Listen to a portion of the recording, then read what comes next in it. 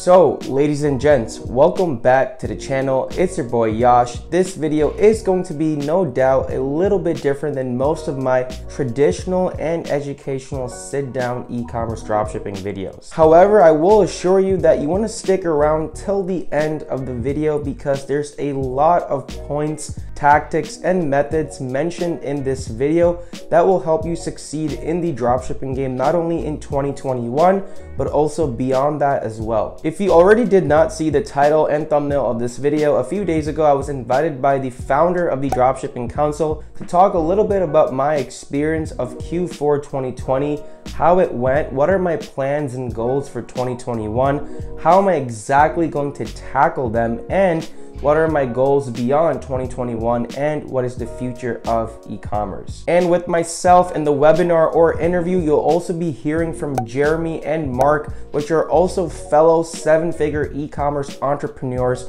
also a part of the Dropshipping Council. So definitely guys, take your notepads out and have a close listen to what all of us have to say about our dropshipping journeys and what's yet to come. Oh, and if you don't know what the Dropshipping Council is, let me explain. So obviously myself, Jeremy, and Marc, which you'll be able to later hear in this video, are a part of it, but also other 7- and 8-figure entrepreneurs, e-commerce dropshippers are also in the Dropshipping Council. A lot of these guys you're probably even familiar with, you've probably seen them on YouTube, on Facebook, so on and so forth. Essentially, the Dropshipping Council was founded and created by a gentleman named Shashir Nigam, which you'll be able to later hear from during the rest of the video. He is the gentleman that is asking myself, Marc, and Jeremy questions, but essentially he wanted to create this close-knitted, exclusive, invite-only community for high 6-figure, 7- and 8-figure dropshippers. So therefore, we are the real deal. Furthermore, make sure you guys follow Shashir's channel, Marc's channel, and Jeremy's channel. I will be leaving a link to all their channels in the description down below. And of course, you know the drill. If you do want to get your good deed of the day out and done with, make sure you guys drop a huge like on this video, as it does help the YouTube algorithm. I would very much appreciate it. And if you like what you hear and see by the end of this video, ladies and gents, make sure you guys are subscribed with that post notification bell turned on so you guys are updated with all recent videos. One more thing I will say is for all my advanced dropshipping players out there that are currently watching this video, if you do want to become a part of the Dropshipping Council, actually be surrounded by like-minded e-commerce entrepreneurs in the space. Not to mention, the Dropshipping Council also comes with a lot of other insider perks and benefits as well. But anywho, if you want to see if you do qualify, I'll be leaving a link down in the description below. So again, if you have done at least 6 figures in sales a month, then you can go ahead and click that link down below and apply for the Dropshipping Council. See if you qualify, and if you do, I'll see you there. And without any further ado, ladies and gents, let's continue to the Dropshipping Council panel hosted by Shashir, featuring Marc, Jeremy, and myself. Finally! Oh, and I have to say this. Please, guys, stop staring at my pimple. I know it exists. So welcome everyone to your 2021 Dropshipping Blueprint with 4 of the founding council members of the Dropshipping Council. I'm very excited to have this panel here of dropshipping experts all on one screen. So thanks a lot, guys, for taking the time to come on. Yeah, of course. Thanks for having us. Yeah. So today we'll be talking about how Q4 went for each of us in our businesses and what you guys need to be doing as our viewers to get your dropshipping business on track in 2021 and making sure that this year is better than the last one. Just as by way of an introduction, if you don't know what the Dropshipping Council is, it's an exclusive invite-only mastermind community of pre-qualified dropshippers that have hit at least 100K per month in sales. And council members get to network with very high-level dropshippers like the panelists that you see here through a dedicated Slack community. They access privately held masterclasses, and they also get exclusive discounts to major partners like SMS Bump, Recart, and Debutify. So head over to the dropshippingcouncil.com to see if you qualify. Now, let's do a quick round of introductions before we get going. Very excited to have with us today Marc Chipon. He used to be a chef at a Michelin-starred restaurant in Paris, but he's now making six figures in income thanks to e-commerce. We also have Jeremy with us. He's developed his own six-figure e-com business in his very first year of dropshipping, and now he mentors many others to develop their own online stores.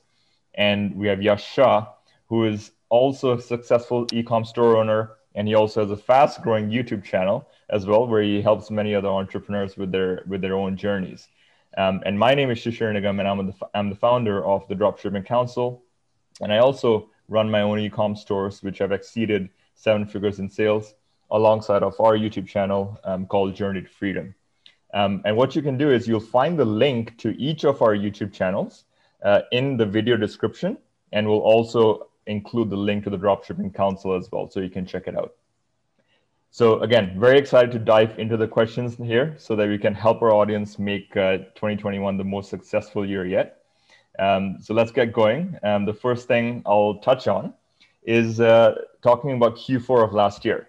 And there was a lot of hype that went into Q4 before Q4, saying how, this is slated to be the biggest Q4 ever because of COVID, because of the rise of e-commerce. Did BFCM last year and Q4 in general, did it live up to its hype? How did you guys do in Q4 of last year? And anyone can get going. So personally, I know statistically this was the highest grossing Q4 in terms of e-commerce sales, not only nationally, but internationally as well, right? Like, perhaps like globally, perhaps for me in 2019, I think I did better numbers in terms of revenue or sales. And I think part of the reason was, again, some of you guys may have experienced it too, but there were just a lot of bans and stuff going on Facebook in particular. I know a lot of people weren't affected at all.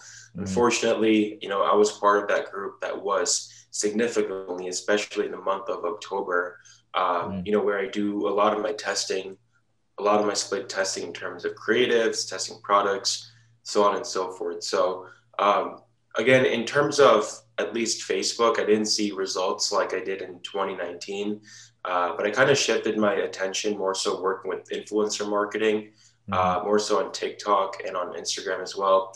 So that played out kind of a pretty great job. And kind of what I learned was to always not depend on one marketing platform, always to diversify and be open and be flexible to other platforms as well. So that's just kind of how it went for me. Yeah, that's great. Marc, you were giving a thumbs up? Yeah, but I completely agree. Like, I don't like to rely only on Facebook ads like most people do. And for me, this year was actually better than 2019, just because I was more prepared and I had more tools as well. I was using Pinterest ads a lot. I was using Google ads. I was using, obviously, Facebook ads. I was spared because I didn't have any ad account ban. So for me, it was great.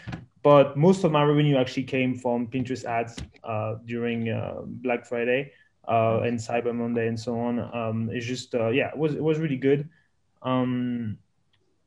Yeah, I mean, I don't have much to add, but to me, it was thanks to all of these different traffic sources that it really made a difference. More stability, less anxiety, and better results. All right, that's great. Yeah, and then I guess I'll go next. Heading into Q4, everything was fantastic. The results were good, but going back to the question, how did Black Friday, Cyber Monday go? For myself personally, I tested a ton of offers going into it. But at the same time, once it actually came, I don't know if you guys found this as well, the CPMs were extremely high. And I think I need to take a lesson out of your book and try to diversify more. The only thing I was doing with Google ads was just a brand search campaign. I was doing email marketing, but definitely Pinterest is definitely something I want to look into. But email marketing did do really well on Black Friday, Cyber Monday, kind of saved the day. So. Yeah, I know that you're right, that it saves the day many a times. When everything else is not profitable, that's where all your profit comes from. Yeah, you're right. I'm on the page with you guys. So in my case, I did find 2019 was more profitable for me. I think the challenge is not so much to get sales. You'll get sales. The challenge is to be profitable when you're getting the sales. So that's the main thing. In the beginning, a lot of people, I know when we all, at least when I started dropshipping, that first kaching was a big deal. Oh yeah, I got a sale. But slowly, that's not that hard to get. It's more hard being consistently profitable. But yeah, so I also tried to focus on diversification. I was dabbling quite a bit in Twitter ads and native ads as well. And they're interesting. Like Twitter ads, was a complete flop for me. For e-commerce at least. So I think it depends on the niche and angle you're targeting, but didn't work for me for e-commerce. Native ads, interestingly, drives a lot of traffic, but not really doesn't convert. So they drive traffic very cheaply at very low CPCs, but they don't convert. So I think that there's more. I have to experiment more there to figure out how to make that work for e-commerce. Yeah, I mean it's interesting. You touched on Twitter ads. Yeah. What works on Twitter, like I found, and also I think one of the team members in e-commerce mentoring, Jazz, shout out Jazz. She's a killer in Twitter influencer marketing. And Twitter influence, like when you get a tweet that pops off, the traffic that you can drive to your website is insane. So Twitter, all about being organic. Like no one uses hashtags anymore. So what you do is relationship products. I don't know if anyone's selling relationship products, but those kill it. Like being lonely, and you use memes, and then that pops off. A lot of people, even any tweet that kind of goes viral, they hit up the influencer and be like, can you promote my product right underneath? Yes. And the amount of traffic that drives is just like every single viral tweet, you'll see a dropshipping product under it in the thread. Yeah, so, I think you're right. So what I learned, my learning was don't use the Twitter ads platform, like they're parallel of Facebook ads, because that's just like a money sink. It's the influencers. So kind of do it the way you do on Instagram. Look for influencers, talk to them, align them with your product, things like that, as opposed to their native ads, which didn't do anything for me. Yeah, I agree. That's great. So now, what were some of the, I guess, unexpected challenges that you guys came across? I know Yash mentioned the bans and all that, but in general, what kind of other challenges did you guys see which were unexpected, and how did you guys deal with them in Q4 of last year? So for me personally, I guess just piggybacking off of my last answer, some of my biggest challenges was just kind of getting an ad account to write out consistently. Yeah. That was kind of one of the biggest challenges, like I said, in October, which is kind of one of the most important months in Q4, at least leading up to Black Friday, Cyber Monday weekend. So personally, like I think I ran through like 3 or 4 Facebook profiles, like 9 business managers, I think like 14 ad accounts and like 6 Facebook pages. So it was definitely really, really challenging, but I was trying to, again, buy as many profiles as possible, use family and friends' profiles as well. I started to use like multi-logins and proxies just because that was a smarter thing to do. And unfortunately, like all these bans were happening until the day of Black Friday and that Cyber Monday weekend. So that's why I honestly will say I was spending under like $1,000 during that weekend. That was like the first time in 3 years where I was spending such a low budget, but just because of the implications that were present. So I did do a few Instagram influencer shout outs with personal influencers, and those turned out to be pretty well in terms of ROI. So that's just kind of me personally. There's not much you could have done with the bans and stuff.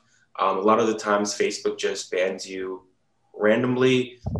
One thing I do recommend still doing is just adhering to the policies. Make sure you're following the guidelines, and just make sure you have as clean of a history with Facebook as much as possible, especially if that's your main form of marketing or advertising. So I was going to ask, like, did you find any common thread which was causing any of these issues that you were like, oh yeah, this is what I was trying to do and now I'll stop doing it?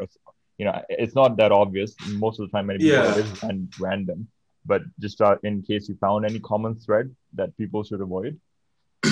Quite frankly, it was pretty random. I remember like I just created this business manager and then I pressed the create button and the business manager got disabled, right?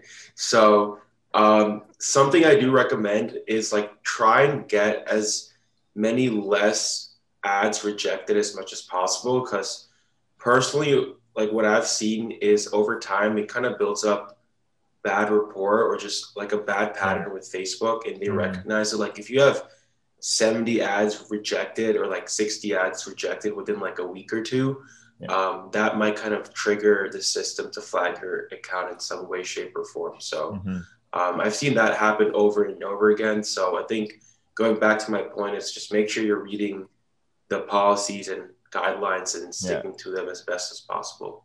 Yeah, well, I remember one issue I had not this past Q4, but the Q4 before that, 2 or 3 days just before BFCM, PayPal put a hold on my account, and that was also something to deal with very, very rapidly in like 2 days. But I lucked out there because it's somehow I was right from day one, from when I started dropshipping, I was consistently uploading my tracking numbers to PayPal. So I think they saw that and they were like a quick request to remove the hold. And within 2 days, it was done. They raised the limit to 5 times of what it was. So it worked out well, but that was quite a bit of a shock 2 days before BFC. I was like, okay, how do I deal with this? What do I do? What happens to my cash flow?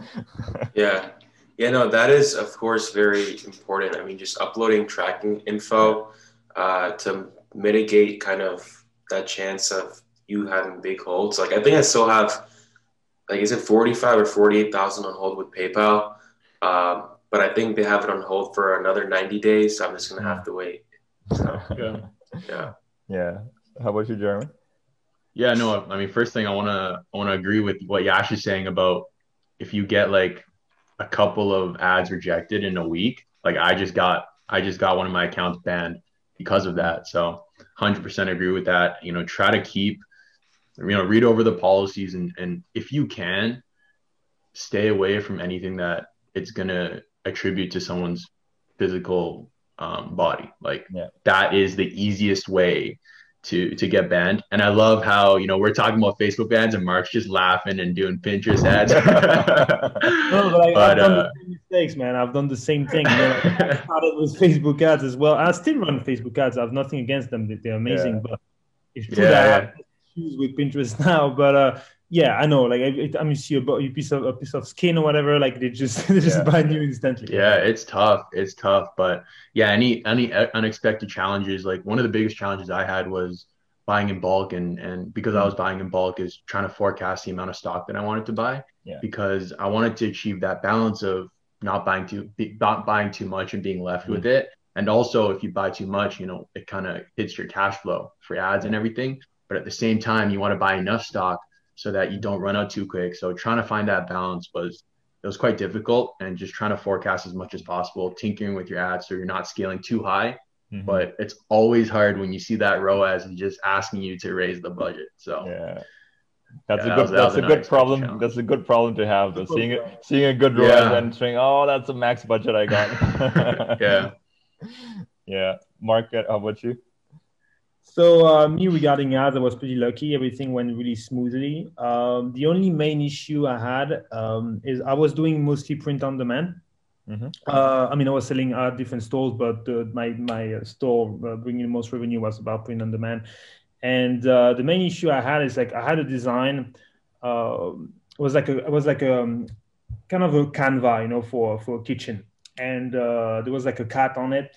And this design was a design that I had made by my designer, and I knew was going to sell well because I knew my niche. But for some reason, there was a guy from the internet, an artist, that said that it was his design and it wasn't mine, and it looked like his design, but it didn't at all. So he started spamming, all of my pages, everything. It was very, very annoying. But in the end, I wasn't, we didn't do anything bad, and it was we were actually right, but it was just the most annoying thing. I think it was better than you guys. I was pretty lucky, but still, it was a bit stressful. I don't like to be accused of things like that, and so Yeah. No, fair enough. Thanks for sharing, guys. So I guess if we change our view to forward looking now. So what are you guys planning to do differently this year, 2021, compared to last year? What's on the menu this year? Definitely more influencers. I know Yash touched on this. He did more TikTok. I think TikTok influencers is so underpriced just because I have friends in the TikTok game and close to 1 million followers, and companies are still offering, I'll give you the product for free promo. And the fact that they're offering to those people, that means it's actually working for other influencers. And you'll never, ever get away with that on Instagram. So 100% TikTok influencers. And the best thing about working with influencers is that not only do they promote your product, but you use that content on other platforms as well. Just more content to test. And it's organic, which is, again, what is going to be like the trend going forward. So right now, before we move past that point, so in influencer marketing, like it's obviously been around, but my challenge with influencer marketing has always been how to make it scalable, right? How to make it consistent and scalable. Like that's the two things that we get easily with Facebook ads or any normal ads platform. We can scale it whenever we want to. But how do you put a system in place where you have a VA, for example, who's sending out 10 messages per day, so it becomes a system, and then you just can't do it that way? Or do you use a influencer manager platform of some sort? How do you do that? Well, my strategy is definitely going into the VA route and just messaging as many influencers as possible. Of course, the better offer you have, the more people that agree to work with you. So having that referral program, using, the thing that I use is Go Affiliate Pro. So that's been fantastic for me, and just giving them a good offer because, people are inclined to say no, more so on Instagram than TikTok. Yeah. But definitely having a VA and just scaling horizontally in that way. Okay, that's great. How about you guys? What's new for this 2021?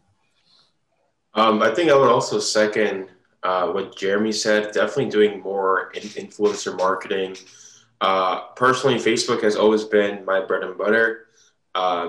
So I think with just Facebook being more and more inconsistent, unfortunately, every single day, definitely diversifying or kind of going back to influencer marketing. And I say that because 3.5 years ago, I started out with working with influencer pages. That's how I built up that initial capital, and then transitioned over to Facebook. I used to do like a lot of meme pages and theme pages, kind of back in 2017, 2018.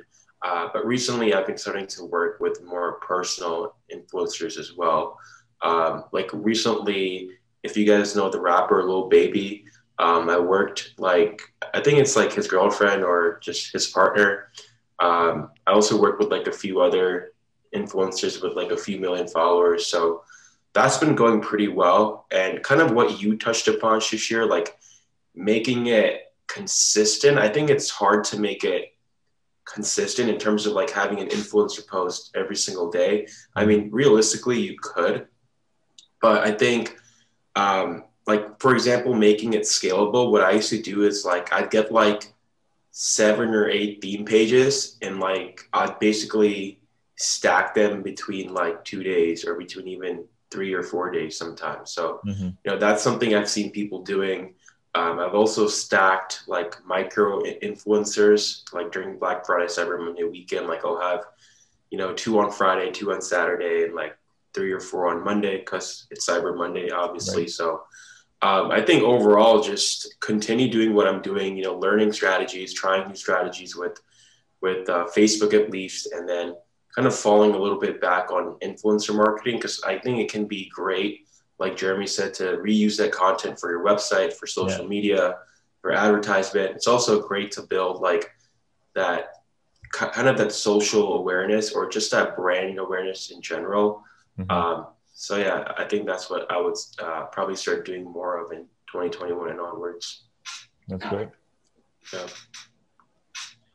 It's more about outsourcing and hiring more people as well. Like I agree with all of your points, but the thing is, my main issue is I was kind of outgunned. I didn't have enough people and enough employees to do a bit of everything. To do influencer marketing, to do TikTok, to do Twitter, to do everything, and that's my main mistake. And I see.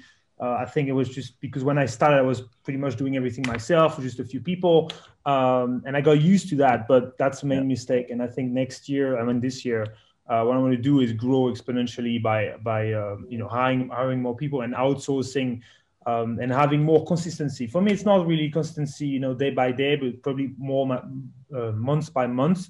Obviously using influencers, using like I said, Pinterest, Facebook, pretty much every single traffic sources, but with a very strong team that I can rely on.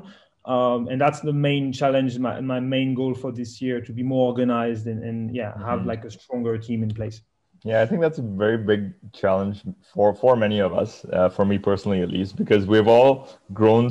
We've grown from ground up doing everything ourselves, and that's I think the biggest challenge for any entrepreneur to believe that somebody else can do it as good as you can, and oftentimes that's not the case. But you have to be okay with that. That somebody else doing it at 90%, it's still okay because it frees up your time to do other things. So it's a big challenge that I struggle with all the time as well. So, good on you, Marc, for trying to get that up. Now, looking forward again, so what kind of niches and market areas do you guys think are coming to trend in 2021? I know obviously 2019 was in the beginning was all about fitness products and all those kind of things. What kind of things do you focus on this year? Yeah, I think things to make your home look nicer. That's just going to continue because everyone's just spending more time at home than ever. I think a lot of companies are moving just fully remote. So anything to make your home office look better, things to make you more productive, those lights just killed it last year. And that's fantastic. And then Marc, I know you touched on print on demand. I think print on demand is going to be fantastic as well, especially the gift giving niche, just because we haven't seen, I know that, I don't know for you guys, but I haven't seen certain members of my family in a long time. So being able to show love through print on demand products, those prints on mugs, like Creative Fabrica, getting those people on the mugs and getting the names there is just, it's going to do really well. Yeah, good angle. Exactly. Yeah, I think like items or products that you can personalize or customize, whether it be print on demand, getting something engraved or stitched on in specific, whatever it really may be, just personalized and customized products in general. I also made like a video last week on my channel that's kind of a category I also included. And then also just kind of home improvement and home decor products. I think they're so widely targetable, they're so mass approachable, and they have a very wide reach to them as well, because almost everyone has some sort of living space, whether it be a house or a condo or apartment, whatever it really may be. And I think as more and more people are working from home, staying home, they want to buy products that, make their house or their rooms look nicer, maybe help them with a specific task or solve a problem, whether it be, in their kitchen or their basement, I don't know, whatever it really may be. So I think that's definitely an area that's also growing.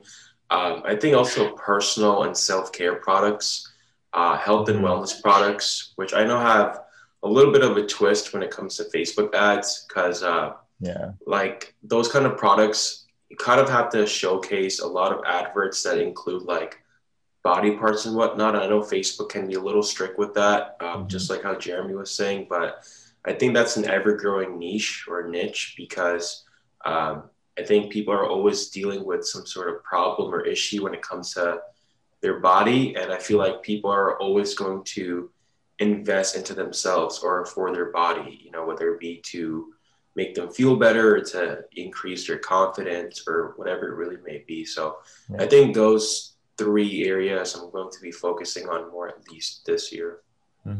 That's great. One thing I can suggest is Sorry, go ahead. Sorry. Yeah, one thing that came to mind was also just kids, right? So children, even, and this is a bit more location specific, but I know, for example, in Toronto and parts of Ontario, schools are closed again. So kids are at home. You need stuff to distract them with. You need stuff to keep them occupied, keep them educated, even though they're not going actively to schools. So again, that kind of niche is still there, educational toys for kids, that will still continue to be there, I think, as long as COVID's around for a while. Yeah, and that was one of the things that I sold last year when the pandemic hit. Mm-hmm. And then, I mean, if anyone watching this does want to go into the educational toys, and you just make sure your shipping time is fantastic, because everyone's in lockdown, everyone's antsy, and they want it now. So don't use AliExpress, or use a good AliExpress supplier, or get any other supplier that can give you 8 to 15 days shipping time, because you don't want to deal with those angry customers that are locked at home and very antsy. Angry parents, especially. Oh, yes. Yeah. Sorry, Marc. Go ahead. No worries. I think mental health is going to be big, because people are locked down at home. And there's a lot of depressed people nowadays, because of the fact that they can't go out, they can't go to restaurants. So I think products that can help mental health, that can really make them feel better, like you said before, more confident and so on, is going to be huge. Obviously, like you guys said, home and cooking, people are going to cook more. So a lot of cooking gadgets going to sell well. Home decor, actually, like I said, one of my biggest stores is about home decor and cooking. So it works really well. And also relationship, obviously everything relationships, gift for girlfriends, wives. I mean, it always worked, to be honest. Niche that always worked, but I think this year it's going to be even bigger for sure. Yeah. Mm-hmm. That's great. Now, one thing I wanted to quiz you guys on was so we have Chinese New Year coming up in just about a week or so, and many of the factories in China are shutting down. So I know some of us are already at a point where we're focused more on buying inventory ahead of time, bringing it to the US or whichever market you focus on, and then fulfilling it from there. But again, many of our viewers may not be at that stage yet. They're still using AliExpress, and many of us still do use that for our testing products.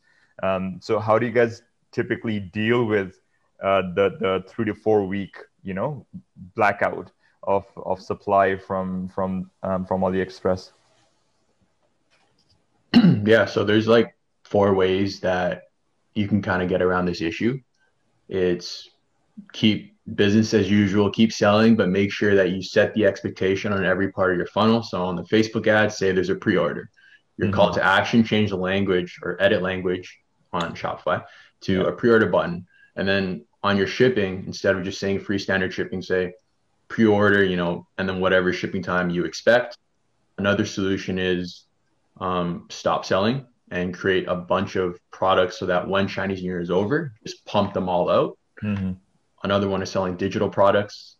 And another one is use suppliers in the USA. For example, Spocket, shout out Marc.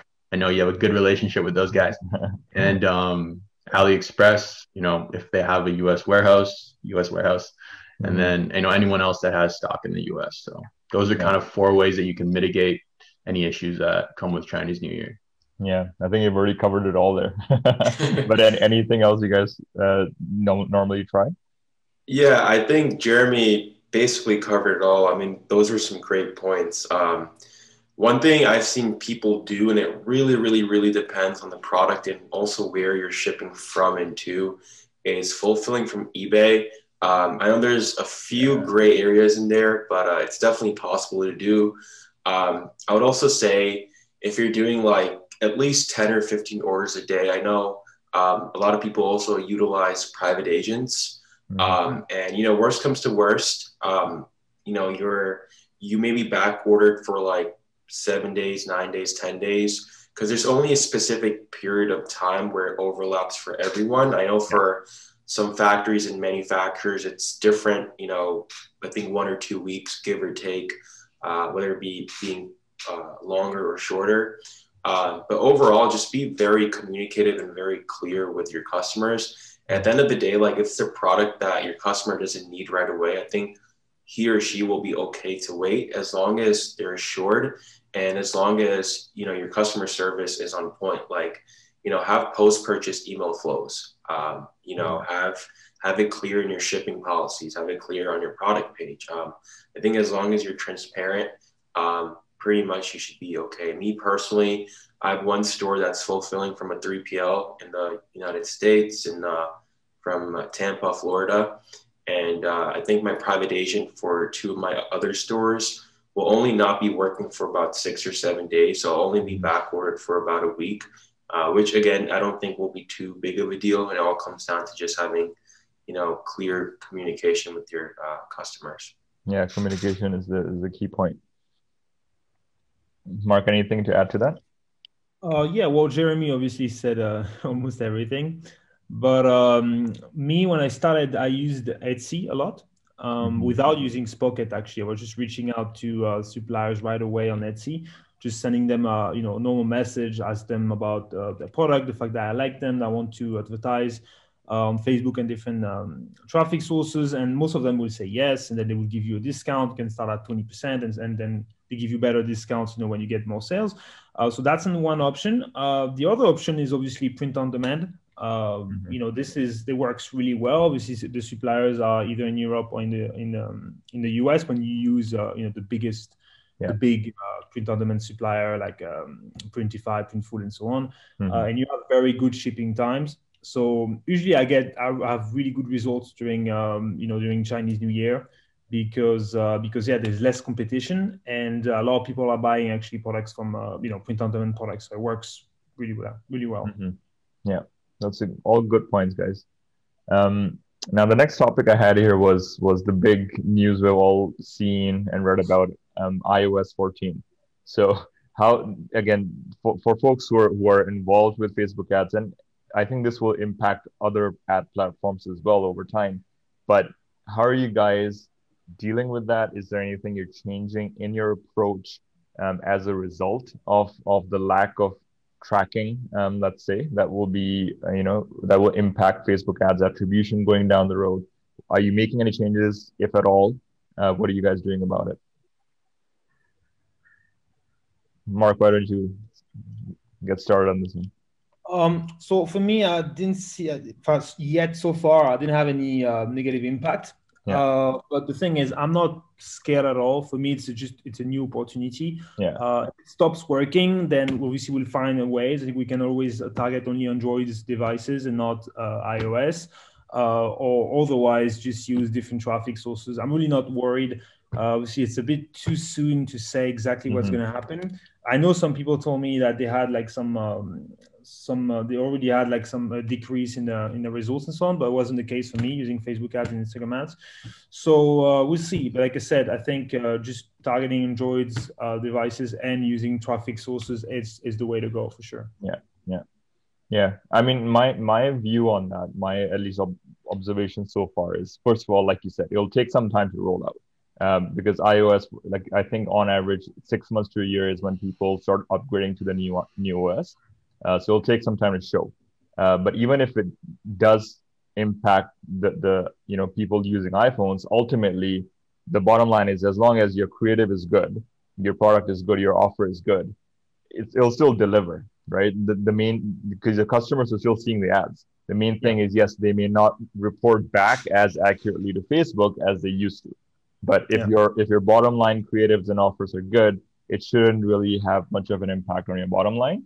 You'll just have trouble attributing it to the source, which I think many of us already see that only about maybe 70% of our sales on Shopify make it, are showing up on Facebook anyway, and probably that number just grows, and may impact retargeting and things like that. But again, I don't see it as big of a deal, like you said. But what are your thoughts, Jeremy or Yash?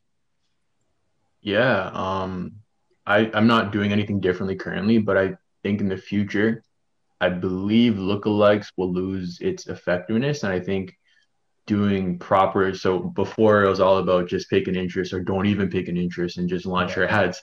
And now I think going granular and picking proper interest and picking interests not in the normal way that you would do it. So when you hit the suggestions tab, it shows the same 20 to 25 interest for every single person.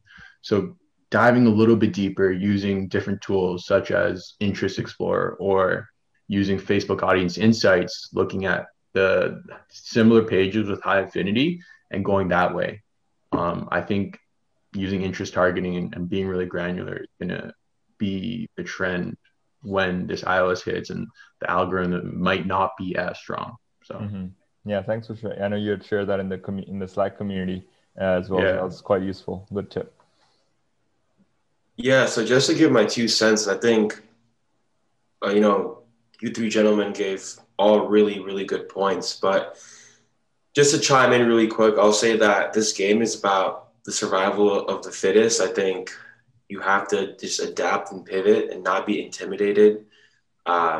Stuff like this is always going to change. Like major changes like these are always going to change or at least come every few years. So I think as long as you have a proper strategy and you know what you're doing and you're open to implementing feedback into action, I think you should be okay. So I haven't been doing anything too different. One thing I noticed, and I'm not sure if you guys also noticed this, that I couldn't see my purchases on the campaign level.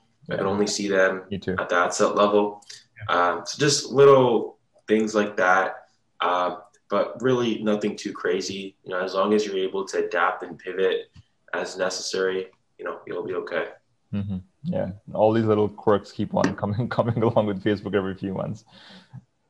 Yeah, I couldn't agree more with what Yash said. Like you said, it's all about adapting and overcoming problems and just finding new solutions and so on. So that's the main thing about business. Survive, like you said, survival of the fittest. And I agree 100%. I actually made a video about it, about just not worrying and just it's going to be a new opportunity for people. Even if, let's say Facebook dies tomorrow, which obviously is not the case, the better marketer will find another way of targeting, of using different traffics also to make money, and then you actually get an edge over all your competitors. So it's always, for me, it's actually an opportunity rather than a problem. And also one last thing is it's a big problem for Facebook. So I think they will, if it really has a negative impact on advertising, I think they will find a way to track that data better, or just find a way to make advertising better, because for them it's a huge problem. That's why they're putting all of this bullshit about saving small businesses and stuff, and the fight against Apple. This is so stupid, but it's true. Like I said, I think we shouldn't be worried at all. Yeah, I one good sort of quote or whatever, over the New Year's, whenever New Year comes around, you get all these quotes about what, goal setting and things like that. And one of the good ones was all about how, I wish you a happy New Year and I wish you bigger and better problems to solve. So that's like, from a business end, that's a good way to look at it. You're going to always have problems. Even when you move to the next level of sales, you will have problems, just a different type or set of problems. And you'll be rewarded more for solving them. So, problems are not something to shy away from. I like that. I really like that. Yeah. So now on ad creatives. So this is not specific to Facebook ads, but across the different ad platforms, what evolutions have you seen in ad creative strategy? And where do you see it going for 2021? What kind of things are you going to be focusing on when producing ad creatives for e-com products? I think just to give... Yeah, go ahead, bro. Go ahead. You sure? Okay. Yeah, no, you good. I think talking to more like a beginner audience, I would say I think just coming across as authoritative is more important now, making your creatives as clean as possible, especially ad copy. Like when we're talking about 2014, 15, 16, 17, even 18 e-commerce dropshipping, using 5 or 10 emojis, all that stuff used to work, but it really doesn't anymore. Consumers are very picky as to where they want to buy from now. At least that's what I've started to notice in 2021 and onward. So, making sure copy is as clean as possible. I've seen that shorter copy is working better in most cases than longer copy. I think it's also because these social media platforms are getting flooded with more and more types of content. People's attention spans are also getting shorter by the day, especially now because people are on social media more. So just really making it clean, simple, and congruent. Again, kind of going back to my point on talking to like a beginner audience, you know, stop being lazy, like stop taking videos from other competitors, stop just literally downloading videos and pasting them and using them. Like I see so many people literally use videos that have a watermark from another store. You know, like if you're that lazy, like I can almost promise you that you're not going to go too far. Facebook loves custom content, custom creatives, fresh, new, recycled content every now and then. Now, I'm not saying that every product you test, you have to get custom content, but, you know, go ahead and, you know, make a video yourself, or if you're not adequate or proficient in video editing, you know, use another third-party company to make a custom video at least, right? With different background music, make sure it's HD, make sure it fits a 1:1 ratio. It has a nice thumbnail, maybe some captions. So, and, you know, once you have something working, I would definitely encourage to actually get custom content. You know, that works really, really well. Again, going back to my point, how Facebook really favors original content, fresh, new content. So, you know, be minimal, be clean, be congruent, make sure your copy and your creatives really resonate and speak to your potential customer. And it all kind of goes back to knowing buyer and audience persona, who your potential and ideal customer really is. So that's just my little take on it. I agree 100% with Yash. Like, I want to touch on the minimalistic portion that you talked about. I actually split tested ad copy versus no ad. You're saying short ad copy worked well. I tested long, short, no ad copy. And I split tested it for 2 weeks because I did not believe the results. And no ad copy actually did better. Now it might be different for different niches that you're testing. Yeah, might be different for different niches, but like I did not stop the split test because I did not believe the results. And after 2 weeks, the results were staggering. And I was like, okay, no copy to scale. A lot of copywriters are losing their jobs. Pretty much. But and then going out with what kind of creatives you're gonna go for. 100%. Like, if you can take a saturated product and send it to a YouTube influencer, which is something that I've done, and get that content, like, that is just really good content to use. Like you said, recycling, refreshing content. That's like the best way to do it. That's great. Anything to add, Marc? Yeah, you guys said it all. But to me, it's always been like less is more. Like you guys said, having a clean image, HD content, and so on. For print on demand, it's all about mockups, for example. And what I see people doing is pretty much like stealing a video. They steal a picture that somebody, like the ad from from another competitor, without changing anything. And even if it's just a mockup, it's not a video, it has a huge impact. If you change the mockup, you have something completely different. And like I said, a lot of people are really lazy. I mean, like Yash said, people are lazy, and they don't really try to find the right mockup for the product. So sometimes if it's going to be, I don't know, a poster or Canva about an astronaut or something, they're going to have the poster with a mockup in a room or something. Me, I'm going to try to find a very specific mock-up that is linked to the design. So maybe with I don't know, like a space shuttle on the side or something like this, just to really to go really deep, and it works really, really well. Like, just doing this works well. Another thing also, that's a trick I use many times for relationship products, for canvas and poster as well. Sometimes you find a product that is for boyfriends, it's a gift for boyfriends, it works really well. Or just for like girlfriends. What I do is I just make it for other people, like for wives or for husbands. And this very simplistic change have a really big effect, because people don't think about it. But you just take something that is working, you just change a bit the narrative, and then it works pretty well. Yeah, Marc, for mock-ups, so for print on demand specifically, do you use Placeit? Placeit is a very... Placeit, yeah. Have you used it before? Yeah, I've used it. Yeah.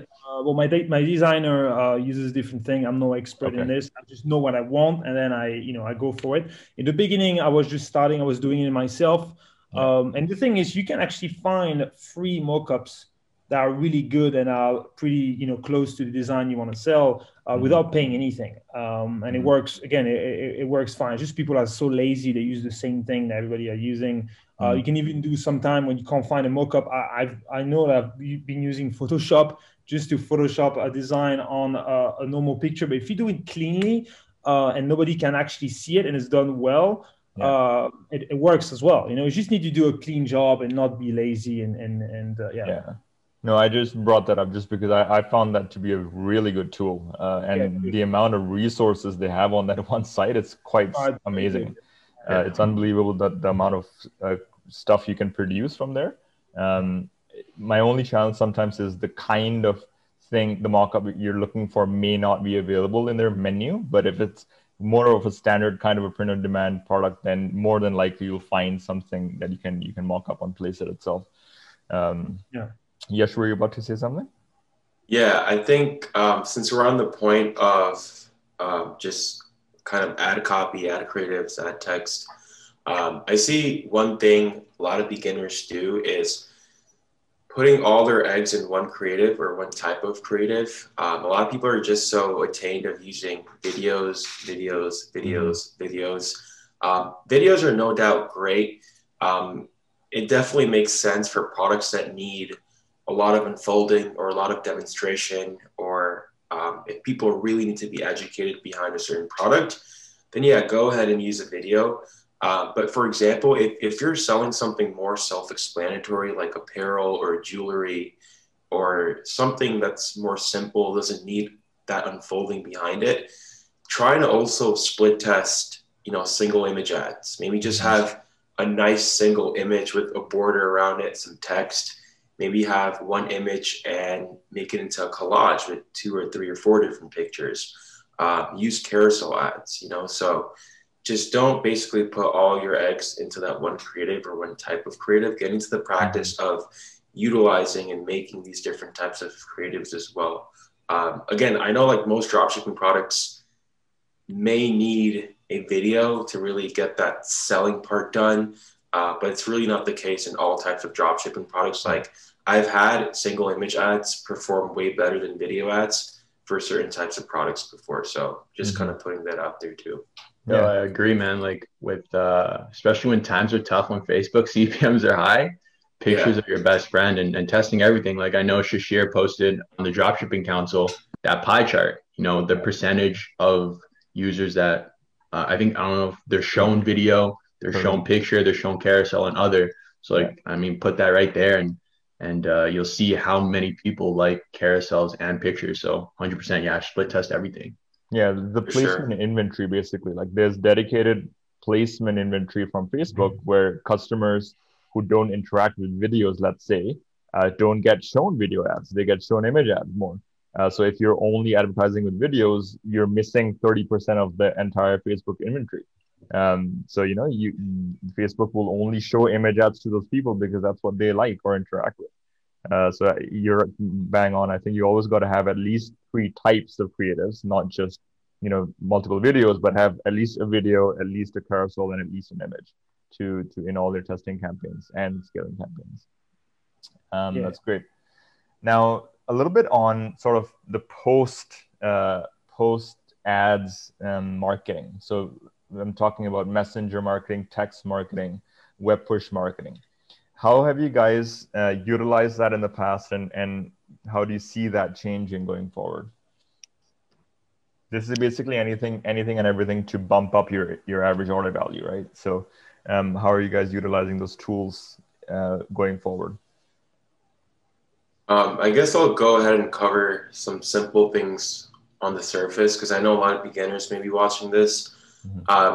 So I would say first and foremost, like a lot of people only depend on the front end revenue, whether that be from Facebook, Google, Snapchat, Twitter, TikTok, kind of their main advertising platform or platforms that sell front end revenue, kind of from their direct response marketing. But I think a lot of people neglect and or overlooked their back-end revenue, right, from emails and from text messages. So I think just on a simple basis, having abandonment cart email sequences being sent out. I personally send out like 3 abandonment cart email sequences after someone, stops actually checking out or again abandons their cart. So having that in place, you can use apps like Abandonment Protector or Klaviyo, and then just having also SMS sequences in place as well. For me, SMS has actually been working a little bit better than email lately. I think just because more and more people are being attained to checking their texts more frequently now, just how the digital age is moving, or it could be some other factors too. I don't really know, but that's what I've really seen. Also, like, make sure for abandoned carts, I've always seen text messages work better than email in terms of... Yeah, for sure. And I think what also people neglect is like let's say you scale a store, like at least with traditional drop shipping, and that product dies out after a month, 3 months, 4 months. Use all of those customer emails. Like those are all assets of your store. Like I scaled a store in October and November, and I have a list of like 40,000 customer emails. I'm literally doing like 2 to 3K in revenue per day just by sending out email flows every single week with like literally 60% profit margin. So I think a lot of people also forget that once you do scale a store, you have these assets to also utilize as well. So again, that's just kind of covering some beginner phases on top of the surface. But if Marc and Jeremy have something more concrete in terms of like systems and stuff they have in place. Go ahead, Jeremy. Yeah, well, I think, touching on the whole messenger versus email, like it just makes sense why messenger is better.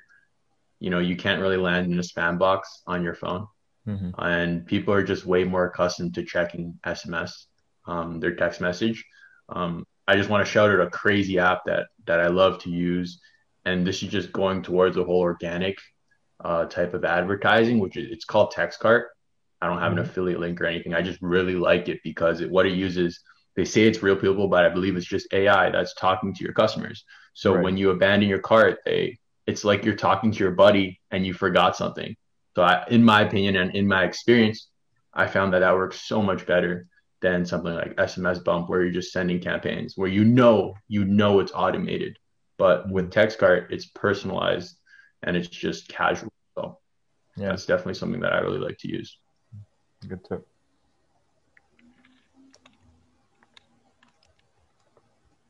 How about you, Marc? You're writing down your app. It sounds interesting. For me, I focus a lot on text marketing, obviously because the open rate is just insane. I don't know. It's true that I don't actually focus on emails enough. I do have somebody doing it, but it's something I need to focus more on this year. It's definitely huge. It's undervalued and it's amazing. Regarding SMS, I wanted to say something. I kind of had the idea when but I forgot. But just go ahead, guys. It's going to come back. I just wanted to say something, but just forgot. So one thing that I learned from a masterclass that Nick Romaya at Recart had done for the council members in terms of getting new subscribers, right? So I think most of us have at least one pop-up on our web pages, which is either for their phone number or for their email to get them a discount and things like that. And what Nick showed was with Messenger, what happens is if you use a Recart pop-up to collect, so the first thing you're collecting is just the Messenger subscription, right? You're just saying subscribe to get a 5% discount, whatever. Now the customer goes on to opens up their Messenger app, and then in there you have an automated bot sequence that then asks them for their email and their phone number, and you can almost have a discount ladder and say, hey, do you want another 5% off if you give us your phone number? And for them, it's all just one touch because Facebook auto-populates their email and phone number. So they don't even have to type it out. So within like 3 clicks, literally, or 3 touches, they've given you their messenger subscription, their email, and their phone number. So you've signed up for 3 different lists essentially through that three touch points, and the customer is back onto the page, and then you can incentivize them obviously with incremental discounts if you want to do that. And I thought that's a very effective way to get those subscribers initially, as opposed to having 1 subscriber for email, 1 for messenger in the bottom right, and that just like clutters up your page. Have any of you guys tried that before? But that's what I learned from Recart. That's an ability that they offer, because they integrate with SMS Bump, with Klaviyo on the back end. So any emails that are inputted into the messenger pop-up, they populate your Klaviyo list, they populate your text marketing list as well. So did you get your thread, Mark, that you're thinking about? Yeah, actually. So yeah, one thing that works really well for me is abundant cart recovery on WhatsApp. You know, there's a lot of apps on Shopify for that, and it works really well because again, it's pretty much SMS, and everybody checks their WhatsApp all the time, and this works well. So it's almost like harassment, obviously, when you do like messenger, SMS, but it works. But it works. So that's the goal. Yeah, that's interesting. I'll look that up as well. Yeah, WhatsApp. That's a really interesting one. That's cool, man. Thanks for that. So I think text card. Yeah. To wrap up, I guess. So just in general, in terms of like broader scaling strategies, let's say you're now at a stage where yes, you have uncovered a few good products that have tested well, that are profitable, and you are now in the phase where you want to pump money into this. What are your different go-to scaling strategies on Facebook, on Pinterest, or on any other platform that you guys utilize? Jeremy, why don't you go for it? Yeah, well, I would, like, my bread and butter is Facebook. Yeah. Scaling strategies, there's a lot of them, man. Like, you want to test everything. That's the underlying principle to scaling, is test every audience and test every strategy out there, because depending on your ad account, depending on your niche, depending on your product, you never know what's going to work. Maybe broad targeting works really well for you, or maybe lookalikes works really well for you. In my case, in November, I did interest targeting and scaled to 5 to 10K with just interests. And when you find the right interests, they can hit. And this is something that I talk about in the Kings and Queens Facebook group, which is, instead of looking for interests that directly correspond to your niche, look for interests that correspond to your end user.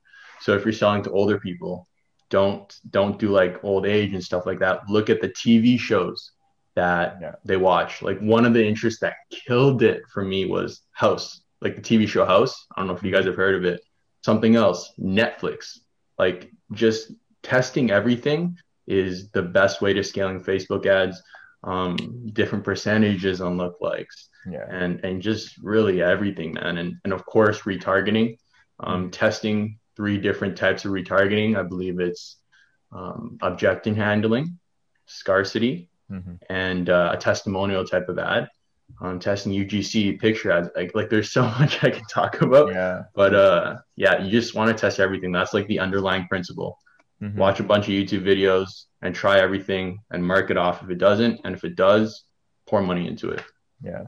And the key thing is, like you said, there's no consistency whatsoever. What worked for one product may not work for the other one. So you got to almost start from scratch and start testing everything again for the next. Yeah. And I scaled across 2 different ad accounts, and something that worked for ad account A didn't work for ad account B. So you just never know. Yeah. I think that was really spot on. People also have to know that every ad account has a different personality, a different DNA, just like how Jeremy said. Like, me and Jeremy can have the same store, the same product, set up everything the same way in terms of our product page funnel, interest, targeting, everything. and he can have a 4 ROAS in 3 days. I can have like a 1.79 in 3 days, you know? So just being open to implementing feedback into action. I know I said this before, but I think a lot of people are so submerged into just going one way. And quite frankly, there is no one right or wrong way. Like, yes, the principle, base, and foundation is pretty much the same, but it's always different for everybody.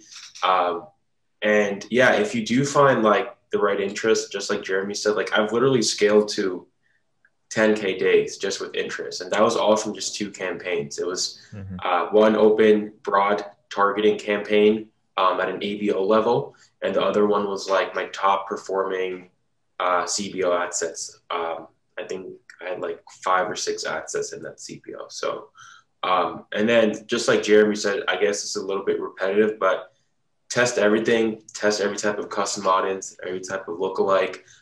Usually I'll start out by doing like 75% video watchers, 95% video watchers. I know there's also 25 and 50%, but I usually won't touch them, or I'll maybe even come back to them later on. I'll also do like 10-second video viewers or video watchers, view content, website visitors. Then I'll probably go into like add to cart, initiate checkout, add payment info, purchase. Sometimes I'll do like value-based lookalikes as well, depending on who my customers are, from what country, what type of products I'm selling. And then, you know, just test every single pocket. Like literally start by 1%, go from 1 to 2, 2 to 3, 3 to 4, all the way to 10, you know, then do like 1 to 3, 3 to 5, 5 to 7, 2 to 4, 4 to 6, 6 to 8, you know, 0 to 2, 0 to 3, 0 to 4. So again, there's like endless possibilities. 7 days, 15 days, 30 days. Exactly. Like play around with like that's exactly what Jeremy said. Like I'll start out by doing 180 days, and let's say like 5 to 6%, 75% video watchers do really well. Then I'll do like 90 days, then like 30 days and 60 days. So I kind of play around with that. I'll also do like a lot of breakdowns. Like sometimes once I have an ample amount of purchases per ad set, I'll break it down by, you know, age, gender, country, placement, platform, device, so on and so forth. So that's something you can consider doing as well. Sometimes it won't work well, sometimes it will. Bottom line, just like Jeremy said, all comes down to testing. And, you know, don't be emotionally attached to any sort of new campaign or anything. Just let the data and the numbers do the speaking and the talking for you. And, you know, it'll be good. So, yeah. Sorry, one more thing before Marc, sorry. Is that when you're scaling, it's so important to segment your audiences. So when you're hitting your cold traffic, a lot of people don't do this, but exclude your website visitors, because if you see inconsistencies, it's because your cold campaigns are hitting your middle of funnel people. So you got to exclude those website visitors. And one more thing, I totally forgot. Marc, you can go ahead. I had one more thing, but I forgot. Okay. Well, you guys covered Facebook ads, so I'll talk about Pinterest a bit. But for Pinterest, it's the same. You have to test every single interest. There's less choices than Facebook, so it's actually easier. But the main thing about Pinterest is actually keywords. And keywords is actually crazy because sometimes you find the perfect keyword for your product. Like for example, it's a poster for kid. You're gonna have kid poster. You say, oh, it's gonna work amazingly. Actually, it doesn't work at all. And then you have another keyword that is just going to be completely unrelated, and it's going to be a home run. It's going to work amazingly. It's just going to be crazy, you know. And it's just it's all about testing.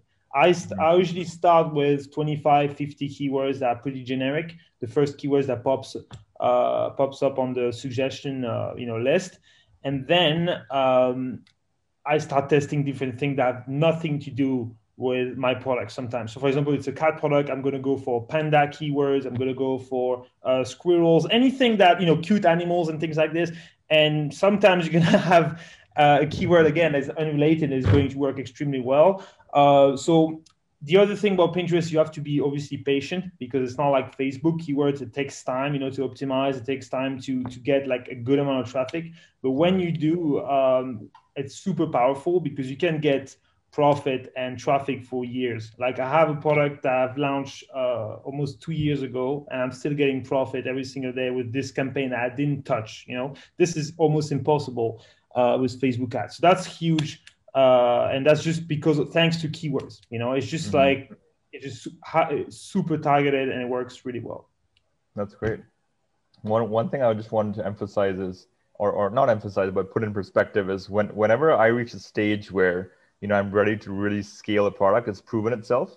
I'll try to mentally make sure, like a good guideline is many of us get tempted into spending all of our time inside the ads manager. You're just living there, you're multiplying your audiences, you're setting up campaigns, duplicating this, duplicating that. But the way I always try to make sure I spend, 50% of your time, sure, do all that inside the ads manager, but spend another 50% of your time on your product, on your offer, on your product page, right? If you have had your initial offer and product work and get some traction, then put in the time before you start scaling to make that offer even more attractive. Like make the offer, test different offers, different types of discounts, test, new headline images on your product page, improve your copy, create an offer stack. Like Peter Prue talks a lot about this. Create a effective offer stack, give them free value, right? So that your offer becomes undeniable. Why they should choose to buy from Amazon or you is because, hey, your offer stack is better. A simple example is if you're selling an item that is, that takes some skill, let's say, to use properly, okay?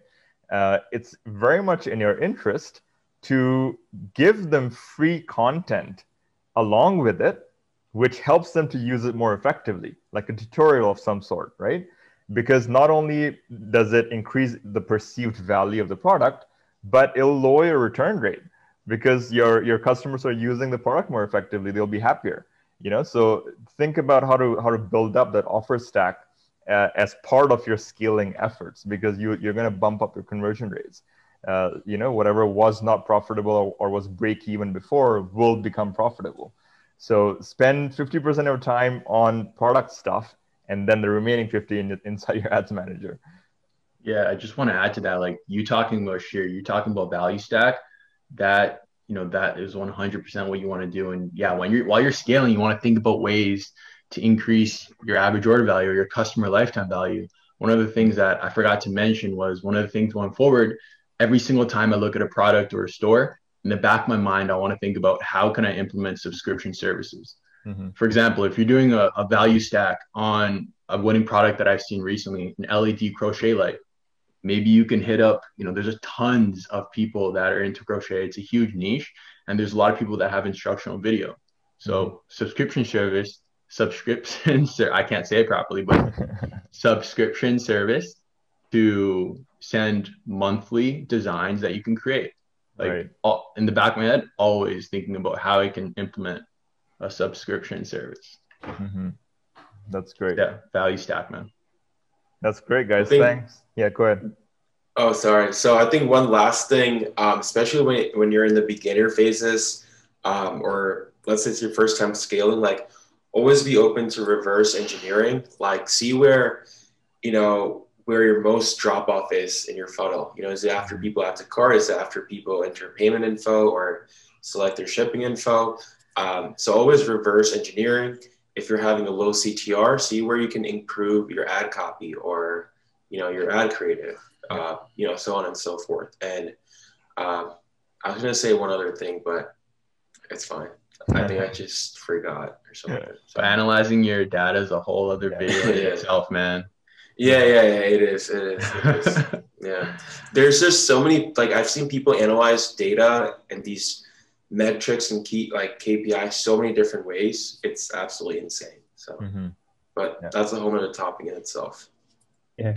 Before we wrap this up, actually, I wanted to talk about something I do to increase conversion rate and scale.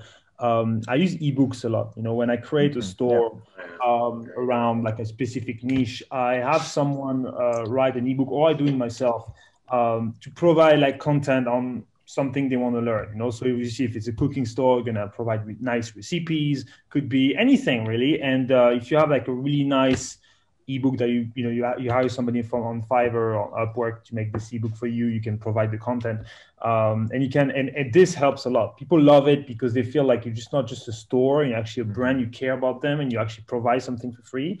So I usually offer this, when they purchase the product and they receive it digitally on the email. And a lot of people love it and tell me, oh, we love the ebook, and then we try this. And so yeah, that's a cool point. And it doesn't cost you anything, or almost nothing, Yeah, Marc made a great point, and that was exactly what I was going to say. Like, provide some sort of free asset. Like, it can literally be one page or even 2 or 3 pages. I remember I was selling like this beauty product back in 2018 summer, and I provided basically like an ebook or a playbook, whatever you want to call it, about like 5 or 7 ways to use or put on the product, since it was a beauty product.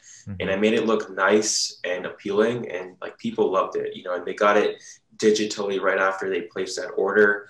Or I think it was either that, or I think they could download it from the thank you page. I got it like custom integrated. So either or, point is like, try to stand out from your competitors, like make it very obvious on your product page itself. Like, hey, by the way, like you'll also be getting this for free. I think that just incentivizes people way, way, way, way more. Yeah. And that, again, going back to the value stack, the total value of X is $200, but we're only selling it for $50. And then like another app, if you guys want to use for the digital products, called Uplink. I really didn't like the Shopify one. So if anyone wants to do the ebook, Uplink is the app that you probably want to use. Right. Great tips, guys. I think this has been a very, very useful discussion, even for all of us.